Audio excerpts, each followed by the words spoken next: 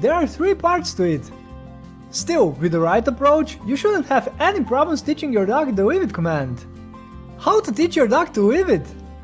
In the first part of the training, you should 1. Place the dog treat in your hand, then close it. 2. Let your dog smell the dog treat and say the leave it command. 3. Once the dog stops paying attention to your hand, reward them and praise them.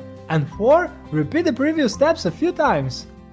Once your dog learns the command, you can proceed to a more challenging form of training. This command is supposed to prevent the dog from interacting with a particular object, person or another animal.